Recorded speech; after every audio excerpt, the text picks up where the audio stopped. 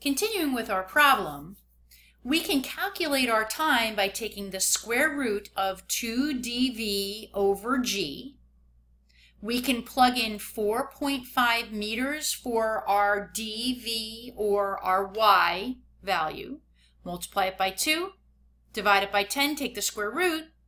It's going to take 0.949 seconds for our projectile to hit the ground.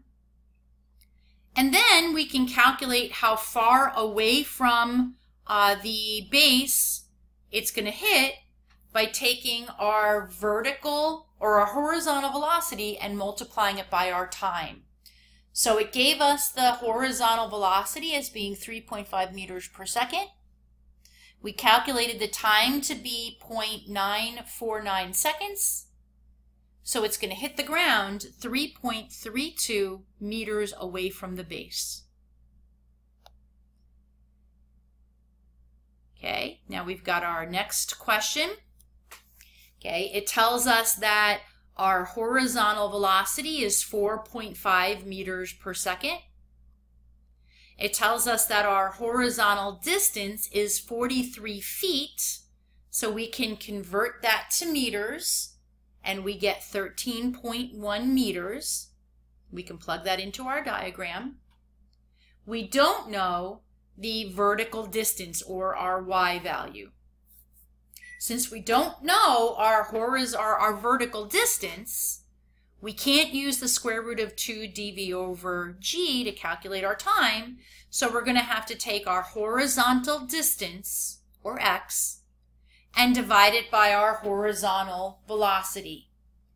So we're going to take 13.1 meters and divide it by 4.5 meters per second squared, and that's going to give us the time of 2.91 seconds. Now that we have our time, we can calculate how high it was.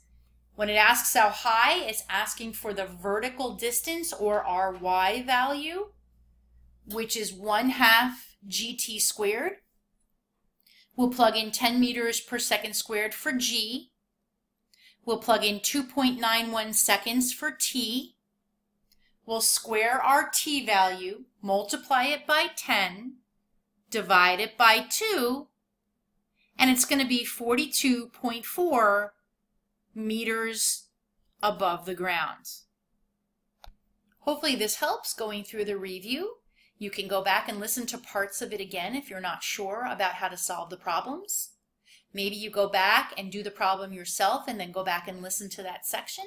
You also have all of your reviews that you can look at from each of your problem sets, and you have the original videos from your projectile unit that you can listen to too.